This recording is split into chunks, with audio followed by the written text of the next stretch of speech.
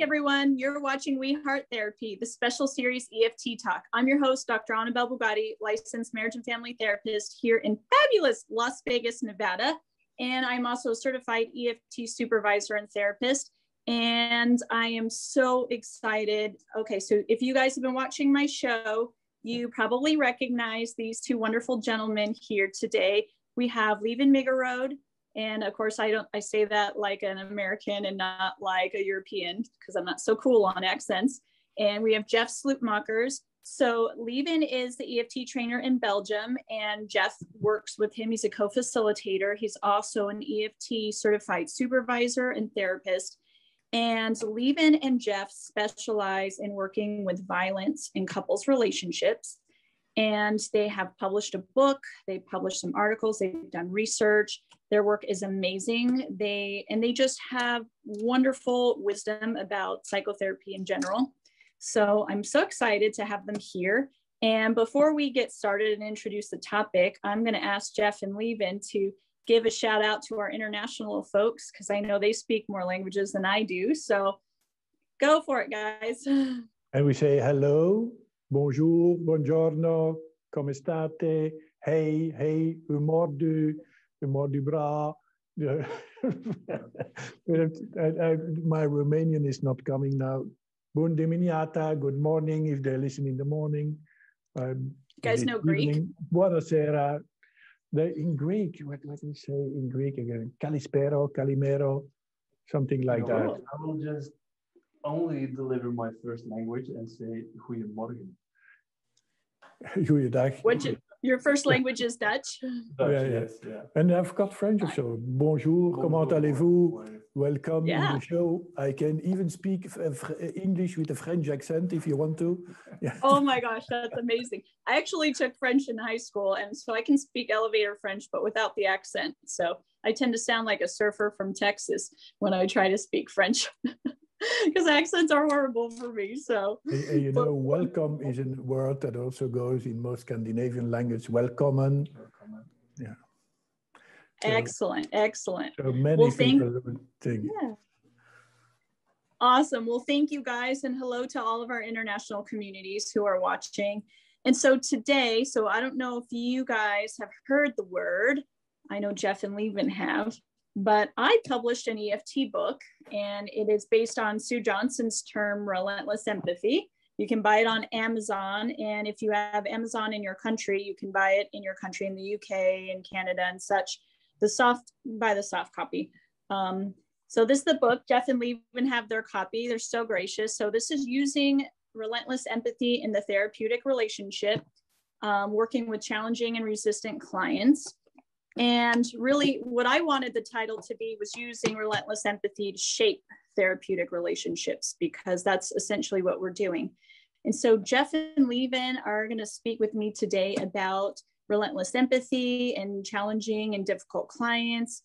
And that's because Jef and Lieven specialize in violence in couples relationships. And I know, and you guys have probably seen this is probably one presenting problem that therapists will come across that can really challenge their empathy. And so, you know, and my motto is always, you know, do your work around the most extreme cases, and anything short of that will be a cakewalk.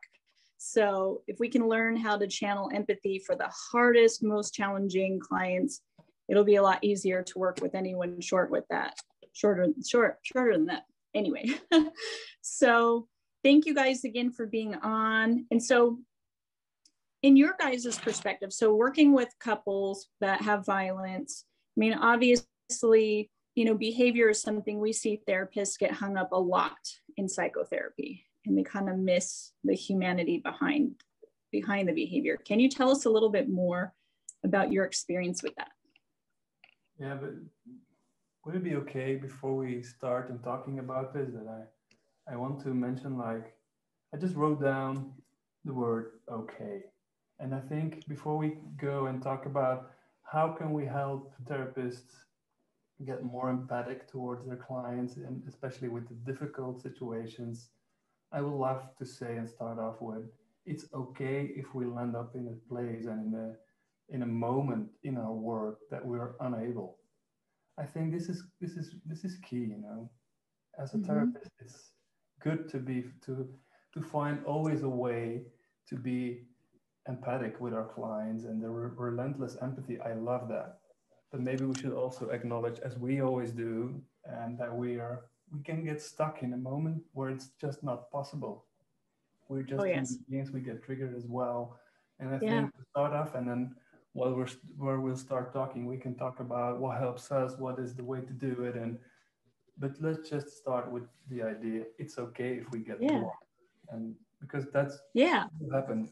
Well, that's a relentless empathy for the person of the therapist. We all have our histories and our soft spots, and some people will be difficult for us. But we try our career to learn and to widen our capacities for empathy. But we wouldn't be really truly relentless empathy if we don't have empathy for our own blocks. You know, so we need that's such a good point. That's such a good point you guys bring up. And so, yeah, I think that's perfect. Let's start slow, because that is kind of the first part of my book, as I talk about how empathy is not just a feeling, it can be a skill. Because as you so like aptly put it, Jef, is that we are going to run into clients, and it's okay, it's going to happen. We're human, we're normal, that are just going to be harder to empathize with than others. And so we have to acknowledge that place and not get hung up on judging ourselves for having blocks that come up there. Just because empathy is, as you said, shapes a therapeutic relationship. So it's good therapeutic practice when we notice that we cannot reach our own empathy for this person, that we acknowledge it and we are kind to ourselves, and we go to a supervisor or we talk to somebody, and eventually we refer this client without saying you're a bad client, but saying, I am blocked here, it's too difficult for me.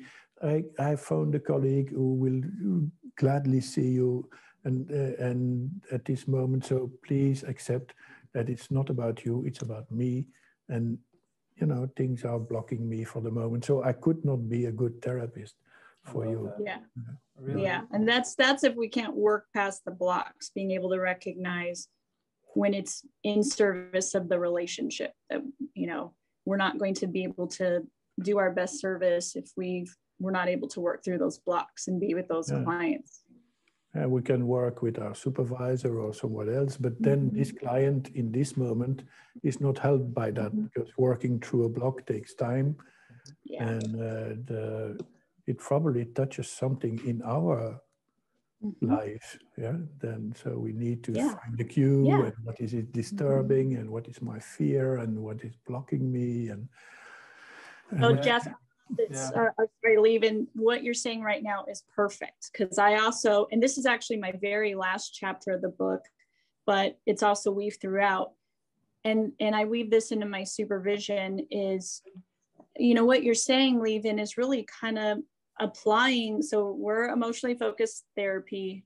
You guys are trainers, we're supervisors, and so, you know, we have a clear roadmap, and we have the tango, and so recognizing the cycle, right? Just as our clients get stuck in a cycle, we also get caught in a cycle. And one of my big self of the therapist piece that I do with my therapists is helping recognize your own dance with the client and the model, right? So if something happens with the client that triggers something inside of me, what happens to me? This, like early in my career, when I was a beginning therapist, when I would kind of fall out of empathy, I had to work with my supervisor to figure out what was happening. And it happened around angry clients, when they would like turn and start attacking me. And I was like, oh, and I grew up with two big brothers, only girl in my family. So I learned to fight, and not like physically with your fist, but just to, you know, really advocate for myself. But when you're in session with a client who's also in fight mode and you go into fight mode, that's not always going to be good for the therapeutic relationship. So recognize what it does. Yeah. What does it do for me? What do I end up doing with me and the client? And then do I stay in the model? Do I pop out? You know, kind of what happens in that dance. right there is so wonderful to pay attention to. Yeah, and there's the two ways that I think of, and maybe you think of a third way. So the first I mentioned your block, and then you go to an older, wiser person who can be younger, but you try to work it through and to explore yourself and look at yourself, and hopefully we hope to get wider, but we have to be empathic there too, that it doesn't work all the time so easily. Mm-hmm.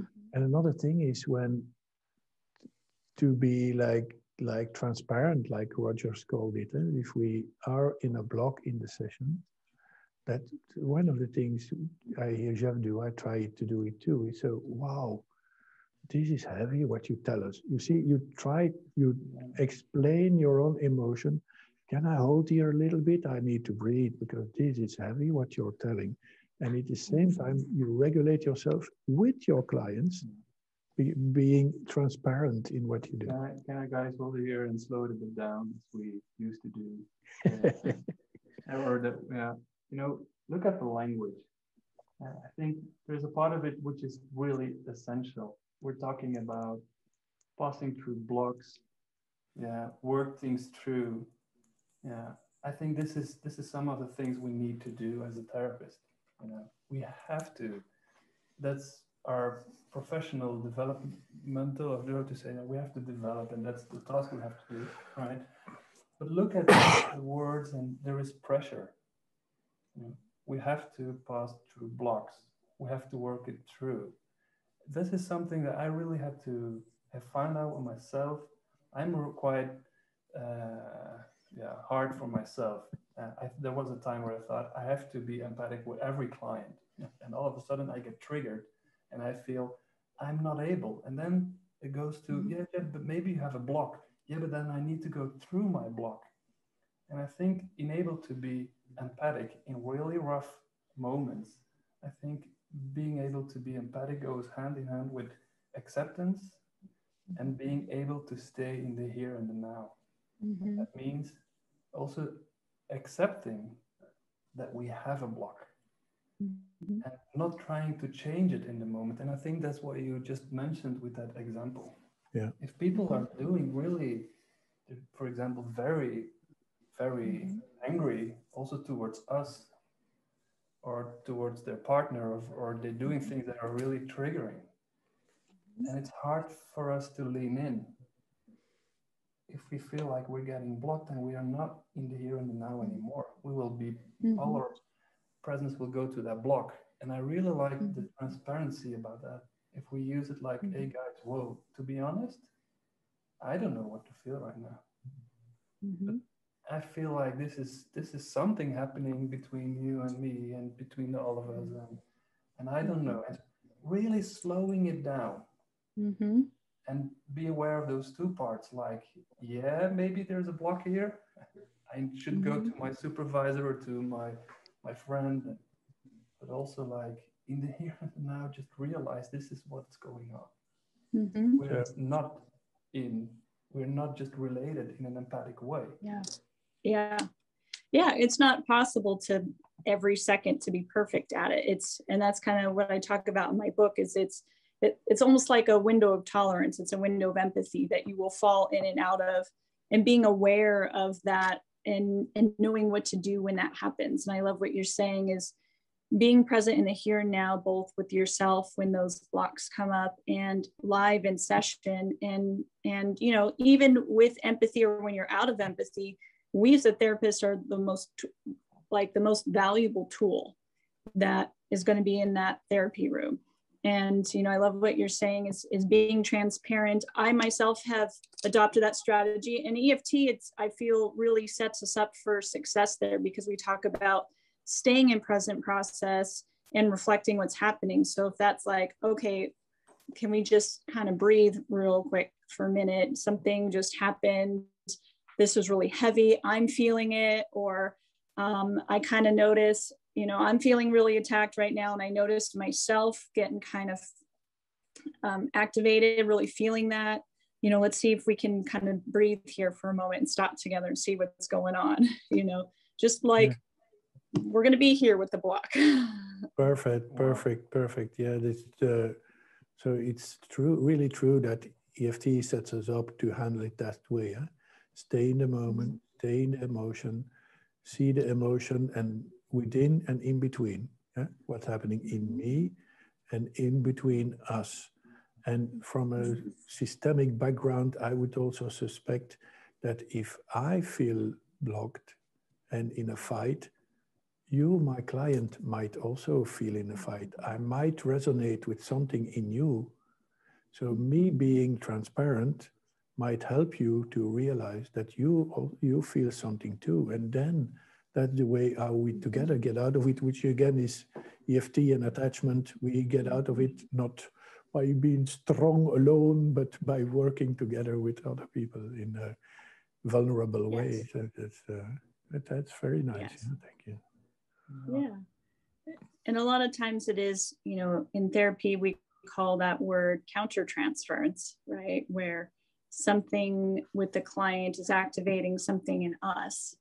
And maybe we can overly identify in a negative way, and that could block empathy. You know, what have you guys experienced, or what have you noticed in working with therapists and doing trainings? What are some of the most common kinds of blocks that you see or you encounter? Well, there are many, you know, in a way there are many. Well, I just want to hang a bit with what you just said, you know, when it comes to training and supervising, and we train a lot together around the violence thing, and we do also a lot of supervision and often in group together. And usually when we just try to lean in what's happening for you, there's always a part if people, when they start to describing what they feel, we can always try to say, if you accept what you feel, use those things to try to make a reflection. I think that I found really helpful usually. If we also accept, like, okay, this is what you feel, right? In a way, like, for example, like, yeah, but this man, I get pissed off, or I get really scared, or I feel attacked. I feel attacked. Then probably that could be a word, you know, attacked. Then what happens is that the therapist might, when he say that out loud, when he enact that in a way to the supervisor or to the trainer or to a colleague, he might say, "All right, I'm coming out of shame, I feel attacked." He probably assumed or say to himself, like, I should not feel attacked. Now I'm a bad therapist. Usually what we do is to say, like, all right, Wow, so you feel attacked. There must be some wisdom in there. There is some wisdom in there. Right. So yeah. I love that. Tell me about the wisdom, guys, because you said this during a training and I thought it was fantastic. Tell me about the wisdom of attachment and emotion, I believe is what you're talking about. Yeah, well, The wisdom added the on. wisdom of attachment and emotion. I think what happens is, if we feel something, if we look at an emotion, yeah, the word, for example, the therapist we have in mind here says, I feel attacked. It's not totally only about himself and his block. It starts, and it can only come up, that feeling, when he's triggered. So he gets triggered by something that happens in the work with the couple or with the client or with the family. So it could be a part of it is part of his own experience and probably his own history. That could be the case. But if we follow the logic about how attachment work and how emotions work, that feeling of being attacked is also happening in this relationship. And I think there is a wisdom to start. And if we accept our own feeling, like, okay, I feel attacked, we can start to use that for trying to get a reflection. And that could sound like, hey guys, you know what, to be honest, whoa, can I slow you down because something is happening here? I don't know what it is, but in a way, what just happened between us here, it gives me the feeling of being attacked. And I'm sure that was not your intention, or probably something that I'm sensitive to, but just something happened here. And what comes up to me is, I feel attacked. Can you feel that?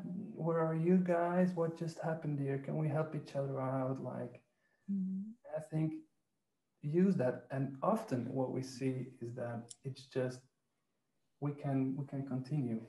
For people, it's often a relief because they say like, yes, sorry, that came out too hard, could the client say, for example. And then the whole world opens there to explore, how do you relate in relationships? How do you want to express your inner world, and how do you do that? So in that part, the block is worked through in a relationship, which is very attachment oriented. It's not something wrong with me. No, let's have this idea. Whatever I feel, it has something to do with the process here too. It has something to do with me, but also with the process here. So the word that we use, but we got it from another theory, but we use resonance. So we're resonating. If I feel attacked, then somebody here in the couple probably also feel attacked.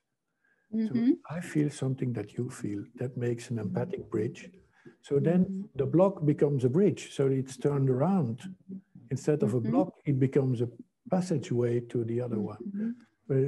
But for that, we have to accept that we can feel irritated, angry with clients, blocked, attacked, pissed, whatever, sad, ignored. And they say, all right. And then it's not something we cannot feel. It's a tool and a bridge to get into the two of you, the four of you, if it's a family. Yeah, I love what you're saying. So a couple of things that you're saying right here, Lieven, are so important. And, the first is, if therapists don't work with attachment, they may have a different perspective on emotions, but because we work in attachment and we know the attachment science, we know that people don't just tend to make up feelings, right? That they don't come from nowhere, right? If they're feeling something, we know that that's information. Emotion is information about their reality and their present experiential truth. So we're assuming that feeling is true, and we're just going to lean in and get curious, like, oh, if I'm feeling this, maybe you're feeling this, or we know if one of us is feeling this or all of us are feeling this, something's probably happening that this feeling is coming alive around. So let's see if we can understand that, if we can lean in, which is beautiful.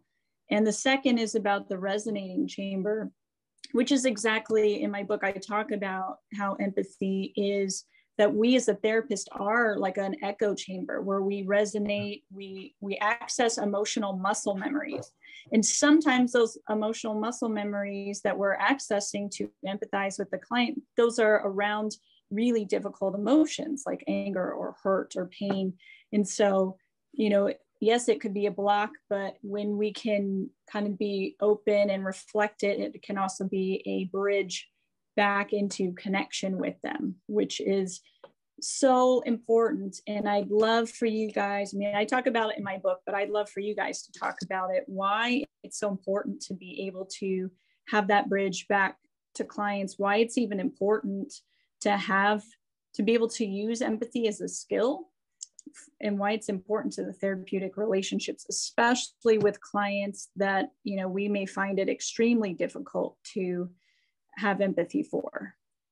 All right. Wow. Hey, Anabelle, you can reflect, it's wonderful. Just people will notice everywhere around the world your ability to reflect upon. I thought, wow, did we said that? That sounds really smart. But yeah, only because you said those. You did say it. I said so we can do it in session with the clients. Yeah. We can, if we accept ourselves, our emotions, we get a meta monitoring position to our emotions, and then we can work with it. We can, after the session, go to a supervisor and a friend. And I thought I would like to add another one a little further in time with our clients. Sometimes we lose it and we say bad things, and we have the possibility of repair. Yeah. Yeah, we can. It's so nice for our clients that we said, last time, I think I was a little bit nervous in the end. I think I might have been harsh to you. I'm sorry for that. Can we come back to that? Because that kept me awake at night, and I was thinking, how do you feel? because I felt something touched me and I said something, and then afterwards it could have sounded a little bit too hard afterwards. So, so we try to do repair with this, in this relationship, which is also good. We love the electronic video, all of the still phase, and we know that the repair is the most important thing. But this is also very helpful to when we realize we're getting stuck in a block, knowing that there's always that option helps me a lot. Yeah. But I just also was thinking a little bit about your question, because after your beautiful reflection, you asked a question like, can you tell us a little bit how we think, and it could be a different opinion, like why is it so important that we are so empathic with clients, especially the ones that are hard to be empathic with? And I think, like why is this essential to the therapeutic relationship? Why is this essential? I think for me, Lieven, and I'm really curious about your... I think I already think of an answer in 2 layers. So okay, I will start I love it. with the one, and I think because development, human development, has anything to do with co-regulation. And the clients that are acting out, I don't know if that's a good word, but that present themselves in a way that with behavior that is hard to understand, that triggers us, that gave us all those moral ideas like unethical and wrong and stuff like that. I think we choose as an EFT therapist also be very acceptive when we're not able to, but if we're able to, we choose to lean in and try to understand it from an attachment point of view. And what I see when people are just acting out or doing, presenting themselves in a really hard way that's hard to understand, I choose to see that as there's just suffering. This is the best way they have here and now to express what they are feeling and what they need. But so the weirder it gets, the harder it gets, the more people are suffering. And so that's the more pain they have. Yeah, they're in pain. And that's a choice. And then what they need is that we help them co-regulate what is going on. So what we want is that they can express their feelings and their attachment longings and their needs in a clear, coherent way to the one that they love. But as with my own children, they are just not able yet. So I need to have empathy and I need to feel what they feel so I can help them name what they feel. Because if we don't have empathy, right, they will feel it, right? They will feel that sense of judgment, even if we don't use judgmental words. I mean, and this is important, I think, to say right here as well is, you know, I think the precursor to this concept was Carl Rogers' term, unconditional positive regard, which to me is kind of just more of a cognitive way of saying, I'm just going to think positively or give you the benefit of the doubt, you know, unconditionally, which to me, relentless hedges along unconditional, right? It means that we have empathy and we don't stop working on having empathy.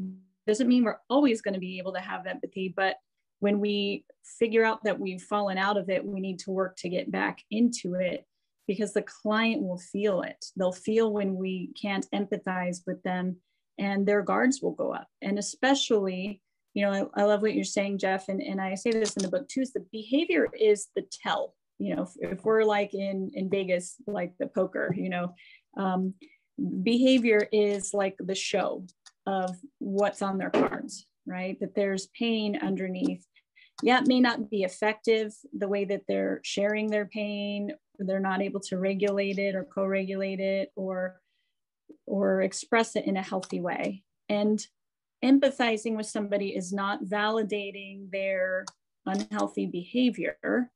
It's being able to access the human in pain underneath so that we can connect with them, because the more they feel connected to in their humanity, the less guarded they'll be as we try to open them up and help them do something more healthy and adaptive in their relationship. Great. So my job is only to summarize the summary. I have 3 layers. I have now 3 layers. You have 3 layers, yes. The basic layer is what Anabelle is saying. The therapeutic relationship is the basis of every therapeutic endeavor. And so showing empathy builds that relationship. So if we have that relationship, we can work on that. I was thinking in the Brené Brown little clip on empathy, there's 4 elements, but I think it's about emotions, showing empathy, and humanity. I'm with you, you know, going down into sit with, I'm with you in your pain. I know that pain in myself, and I show it to you, so you're not alone. That's how empathy is. Like, I love it in your book. You say it's not a gift from nature only, it's something we can exercise. It's a muscle we can exercise. We can exercise these elements. That was the first. It's always the basis. And then with you, Jef, I would say the same, that the more, if we feel I have difficulty with this person to reach my empathy directly, this is an assessment tool to say probably this person did not get a lot of empathy in life. So that's what you said also, Anabelle, the way to reach out is transformed, is a little bit skewed, is from behind a wall. Yeah, and the third thing you said also, Jef, but I want to make it a third thing. If we can, that's a music group, of course, Arrested Development. It's a music group also. So it's a TV show too. A TV show. So I don't know the TV show. I know the pop music. So if people did not receive too much empathy in their life, their development is arrested in a way. And if we can find ways to give relentless empathy, that will lead to what Rogers called growth, of what we called growth also in EFT, because the development could restart. Yeah. So that's where I just summarized what you beautiful people said, but I just organized it in 3 layers to look smart. Yeah, it's so beautiful. You are smart. You are smart, and it is beautiful. And you know, it's so true. You know, and especially when it's these clients that are super hard, it can be so easy to, and look, real quick, you just be, if you're watching this video, just think about it for a second. You know the difference when somebody has empathy with you or when they're just kind of like understanding you from a distance, right? Like, oh yeah, that kind of sucks. I feel so bad for you. Like empathy or sympathy, it feels more like, can feel kind of placating or appeasing, even though you know it comes from a caring place. Even cognitively understanding somebody, like, you know, when somebody intellectually gets it versus emotionally when they're connected to you on that level. And that's why empathy is so important, because we know that emotions are the key to changing behavior, and people need to emotionally experience connection with us on that deepest level. And so relentless empathy is that understanding on the deepest level it exists, that the client can feel it. And you know it, you felt it in your body. Like when maybe you're turning to a loved one, a partner or a spouse, and you're like, oh, this terrible thing happened to me today.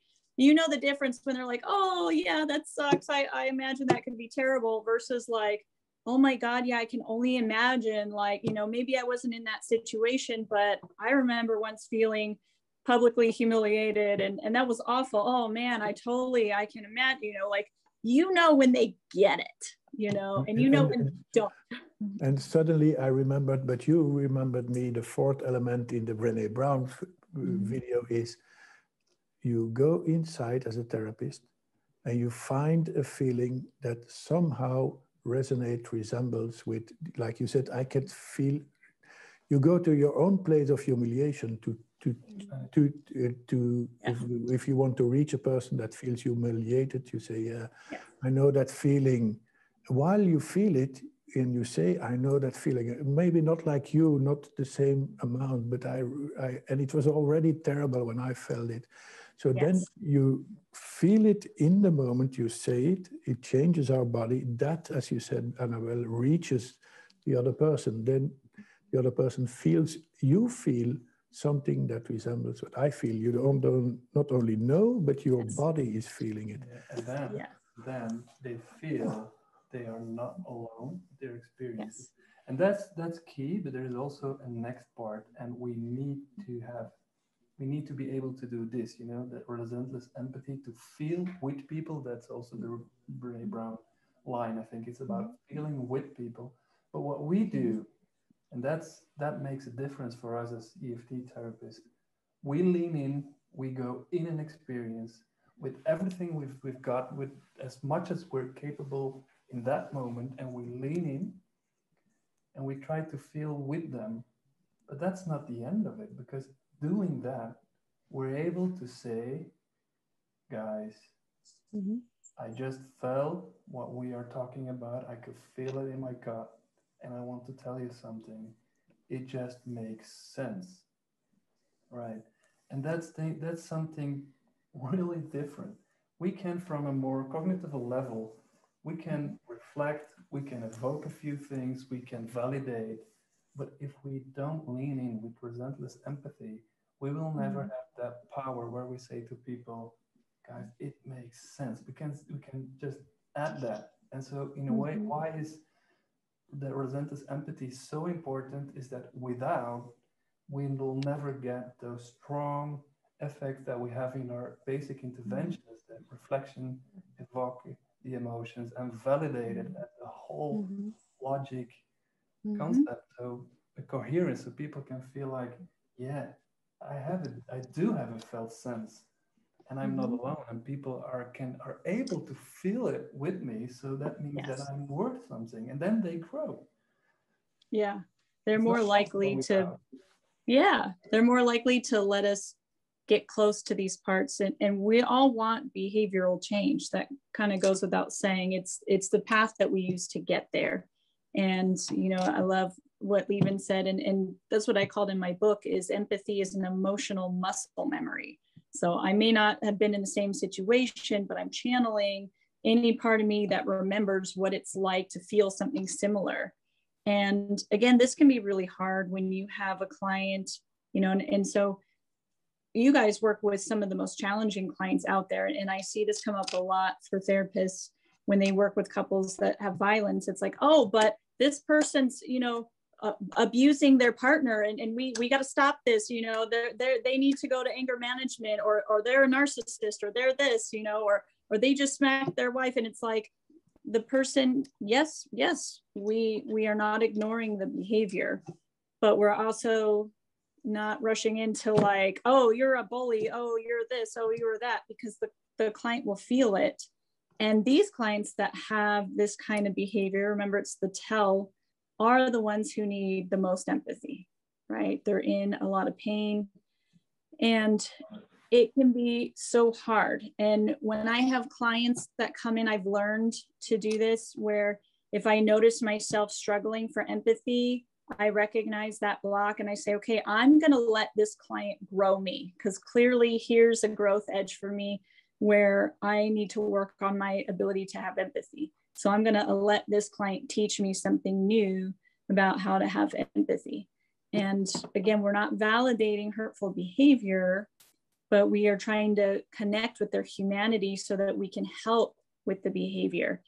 And I found even people that do some of the most reactive or hurtful things, I found that most of them, and this is a word that I've heard some of my own clients use, so I'm just going to borrow their words, is they come off as monstrous to other people. But what I find on the inside is that's not really who they are. That's not really who they want to become. Even though when they're caught up in their pain, they may do things that give the exact opposite impression, where I don't want to be a monster. I don't want you to see me a monster, even though when I get angry, I lash out in a way that seems monstrous, right? When you can lean in and access the human underneath and see that they're not a monster, and they feel like you really see them and who they want to be, it's so much easier for them to say, okay, now help me do something different so that I don't betray myself here. So the person I want to be is the person who comes out when I'm angry. That's powerful. While you're talking, my mind went back to, we had a training today with a really smart group, with a very experienced therapist, a specialized center.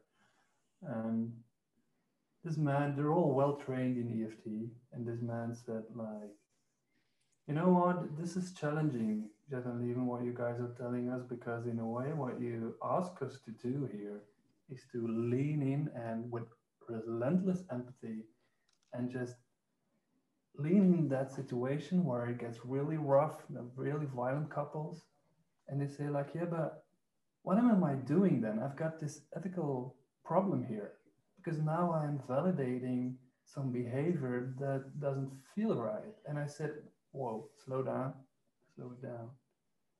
What do you mean with validating? Yeah. Validation is never about giving a validation to one part of an emotion. What we do in EFT is we talk about the validation, we can validate the process, right? Where action tendency or behavior is just a part, now we're all into assembling of emotions. We see all those parts, right? So what we are validating is, whoa, you will behave like a monster, right? You will become a lion, right? When he comes at you for hours, or she comes at you for hours, and she says over and over and over again, she says those horrible things that really are re-traumatizing, and your youth and how you're being really abused, it all comes back alive. And you feel so under attack by the one that you really love, so there is no safe place anywhere, because the only one you ever trusted is now just attacking you. And I know, saying to the other partner, and I know it's because you are fighting for that connection. You want to be with him. You want to feel that he's capable of feeling emotions because you need him. I know. But when she comes at you fighting for connection in such a strong way, and you get totally re-traumatized, and all those images of how you get smashed as a kid comes back alive, yeah, sure, you will do as a lion does when he's cornered. He will attack, right? And that doesn't look great. That has serious consequences. But I want, if you let me see how all those old images just rising up again and start floating like out of control, that you fight, that makes sense. That really makes sense. I think everybody in the whole world would do that when we're under attack like this. And this is so hard for the two of you. See? Yeah. This is validating the process with a lot of empathy, but we never validate behavior anymore. That's right. In fact, you were very direct about it. And guys, I don't know who put this bad rumor out there that EFT doesn't confront. We absolutely do, but we do it in the empathic way, the EFT way. And, I love how you offered that, is that, yeah, it has serious consequences. It doesn't look great. It doesn't look right. It has serious consequences, right? So we're not diminishing, the impact of the behavior and the consequences. But, without like going to that person saying you're a manipulative abuser and you need to stop, or go to this support group, or go to that. It's like you reached into his heart and saw his heart, and the attachment intentions enveloped in that process of emotion is like seeing a drowning man who's drowning, right? Or drowning person, like, let me reach out and help you. And then we can find a way together what we can do the next time we're drowning, so that we don't destroy everything around us, because that's not what we want to do. No, and probably after this validation, if we say, and do I get it right? You call it a monster. Does that mean you don't like that yourself when that happens? Then after the validation, people will say, of course not. I hate it when I behave like that. It's not us to judge, because the people judge, the most people judge themselves already if we validate them first. If we validate them first. And we don't need to say the behavior is toxic or unhealthy or bad or this or that, the other. The distress in the relationship does it for us. And this is how you can avoid judgment, is because you already know the fact that they're in therapy. You know that maybe CPS, child protection is involved, or the police or whatever. You already know by the consequences, the relationship distress, that this isn't working, right? So you let the distress do the talking for you, and that can help you stay out of judgment, which will help the client feel more like you're connected to them, like they can trust you, and they're more likely to let their guard down so you can do the work that needs to be done.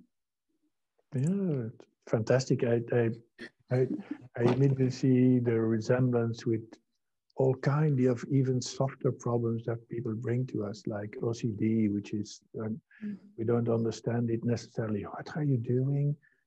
Climbing up the stairs backwards all the time, or the checking the door 25 times. But we know that you suffer from it, and you're with us in therapy because you feel you have to do it, and at the same time another part of you feels this is destroying my life and my relationships, and I'm paying a price for this behavior, and please help me with it. I'm drowning, like you said, I'm drowning. Yeah. And I want to add something that you mentioned so beautifully, Anabelle. You made it about a relationship. I really love that. Yeah. I also love what you said, of course, my friend. I hope so, Jef. I hope so. But you made it about a relationship, and it made me wonder, like, hey, but it felt like, yeah, but this is also a resource for me when I'm working with these folks that are really sometimes hard and very aggressive and doing things like, as a person, I don't like it, but as a therapist, I want to lean in to help them. But sometimes it's so helpful to see them sitting there as a couple, because that reminds me, those people, they love each other. Mm-hmm. They get stuck, it escalates, but in the end, they ask me, Jef, our therapist or Lieven, can you help us to regain safety, to restore our connection, to feel safely connected with each other? And so that means that what they tell us just by coming as a couple, they tell us there is something unique and special, and it's hard to see underneath all our problems and all the escalations, but there is something why I choose to be with you. And it seems that has happened the other way around, because and so there is something that those people really saw with each other that brought them together and gave them hope. Because all those couples are really traumatized couples, so there must be something beautiful, safe, warm in these people. And so when I don't see it individually, just mirroring back or just taking a step back and seeing that, but this is a couple, this is about love, this is about connection. There is some good in it. Trust me, Jef, it will come up, it will be able to flourish again if we just keep on creating that safe haven where they feel welcome, accepted, and just keep on trying to be as empathic as possible. It will come. Right. And I love what you noticed that, I made it about relationship, because that's exactly what it is it's a therapeutic relationship. And like it or not, we can't always pick our clients. We can't always pick their presenting problems, but our job is to help. As a therapist, we're supposed to help with people's pain. We're supposed to help them be more effective at relationships in life. And if they feel our judgment, if we get caught in judgment and we cannot have empathy, then the doors will be closed. And even, I was telling Jef and Lieven this earlier, that in Bowlby's book, The Making and Breaking of Affectional Bonds, which is a great, phenomenal book. But Bowlby writes how if the therapist is unwilling to enter into a genuine and authentic relationship with their client, then progress cannot be made. And it's so true. And empathy is the doorway to that. And, I think it's important for yes, we understand. I love what you mentioned. Yes, I've got ethical issues here. You know, sometimes therapists get hung up in that. They get too hung up on, you know, the behavior. And it's not that, again, we're not dismissing it. We're not ignoring that it's there. Of course, you know, there's protocols for safety and such, but you know, this is why I emphasize in my book, I do a whole section on attachment, because in EFT and as attachment therapists, we understand it's kind of like looking at a tree, and the behavior would be the equivocal of looking at the leaves. And when you understand roots and what makes roots grow, when you look at the leaves of a tree, you'll know exactly what's at the roots. So when clients come to my office, I'm seeing leaves all the time. And when I was like, oh, I know what's at the root just by looking at the leaves. And we know that there's a human in there. And attachment really gives us the key to understanding humans and humanity and why they do what they do, which is always emotionally driven. Even the act of trying not to have emotions is still emotionally driven. You know, it's that golden trifecta that I always tell my supervisees about. Is attachment, again, is the lens through which we see the world. We make sense of all human experiences, and it's directly attached to emotion, and behavior is the tell of the combination of those two things. It is the tangible expression of those. So it's essential to understand attachment so that you can understand the keys and essence of humanity. And then it's so much easier to understand people when they come into your office, especially when they do come with things that it's like, whoa, you know, I'm not okay with that, right? As you said, some things it's like, whoa, as a person, whoa. But we're not there because it's about us as a person. We're there because it's about them. And empathy is a relationship building skill. And it is in service of the relationship always, so that we can connect to their humanity and create change. Yeah, Anabelle, beautiful. Can I try to say the same thing in my own words? Yes. Yeah, That would be great. So it will be briefer. There's not enough saliva anymore late at night as it is here. You said clients come to therapy to us because they are in pain. That's like a premise. I do selection of trainees of psychotherapy, and I select them all. And if I feel they have a red light flashing on their head, then I say, you can come. So that means they are people who, when they see pain, they want to help. That's clear. So from that point, all therapists are willing to lean in to the pain. Sometimes the behavior obscures the pain, and that blocks then the therapist. So on an attachment level, I would say it's the willing is about choosing to be a therapist, because, you know, you are people that say, you're crazy, Lieven and Jef, to talk to people in pain all the time. Why are you willing to do that?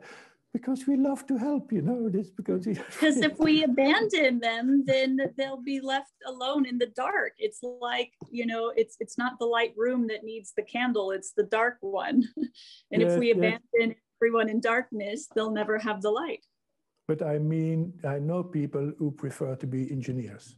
I don't want to say anything about engineers, but they, you know, because that's another zeal in life. We therapists, we have something we do. When there's pain, we want to help. And so we choose to be therapists. That is the willing for me. In the session when we get blocked, there's no willing involved. It means, in an attachment language, just like a couple, we don't see the primary emotions anymore.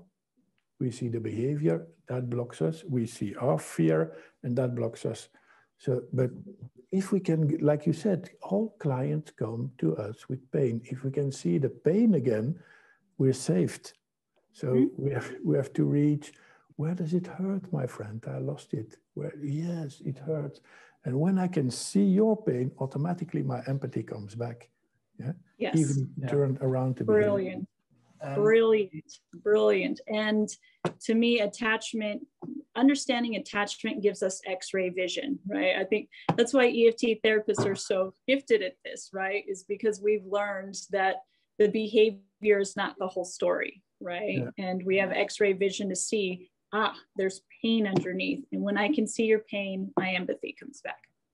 Brilliant, Lieven. Yeah, as usual, of course, but I also have a very essential hope.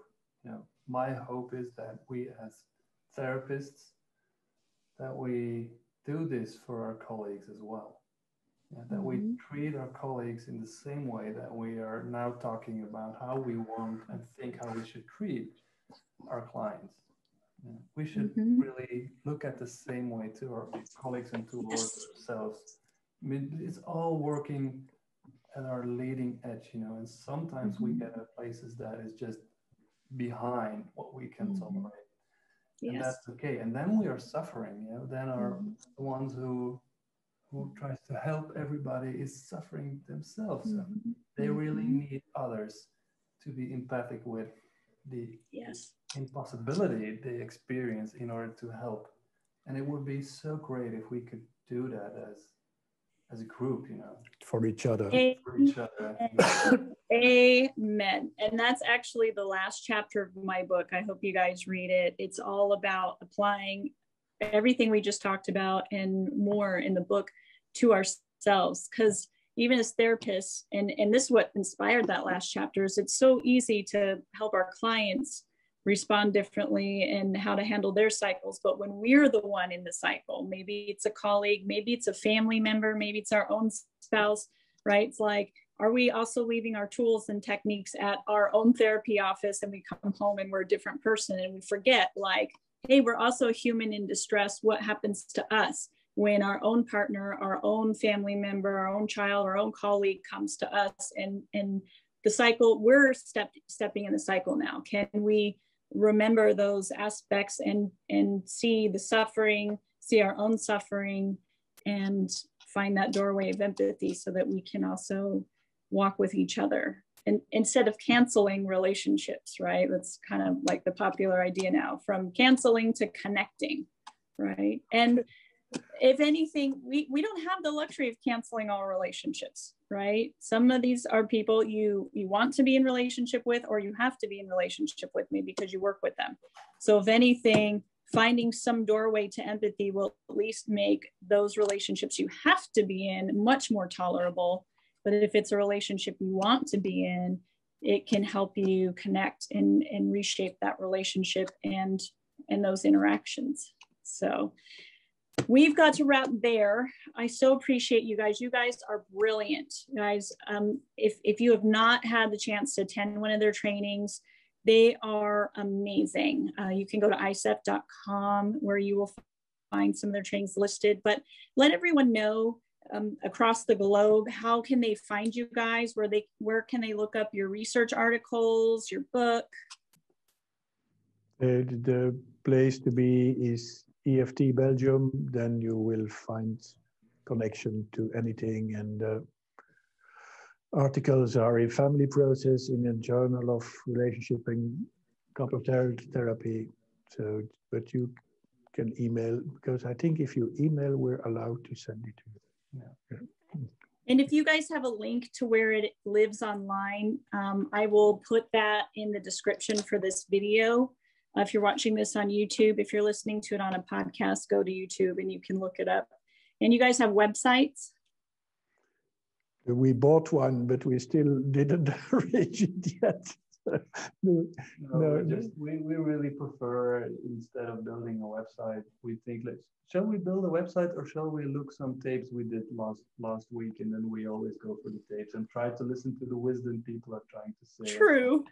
We're not good in it anyway. So. No, you can, but there's things to find. For instance, Anabelle Bugatti's show, you can listen to us talking about violent couples. Yeah. True. And maybe there's some other things out there that we don't know of. So, but well, and you guys are on Facebook and social media. So if folks, want to find you, if they want to email you, ask questions, attend your trainings. And I think there is a website for EFT in Belgium, correct?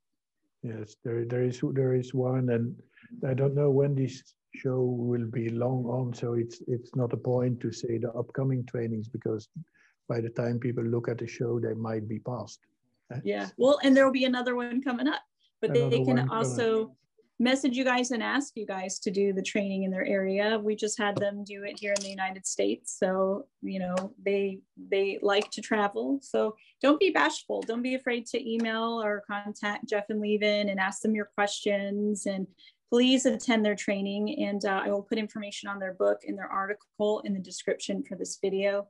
And thank you guys again so much for being with us today and just dispensing your wisdom. Thank you, Anabelle, for having us on your show for the second time. We get acquainted, and so it's nice to be here. Loved it. Thank you so much. You're welcome, guys. And thank you so much to our viewers. Make sure that you hit subscribe because more videos are on the way. Don't forget to buy my book, Using Relentless Empathy in the Therapeutic Relationship, Connecting with Challenging and Resistant Clients for Helping Professionals. Available on Amazon or on my website, www.drbugatti.com.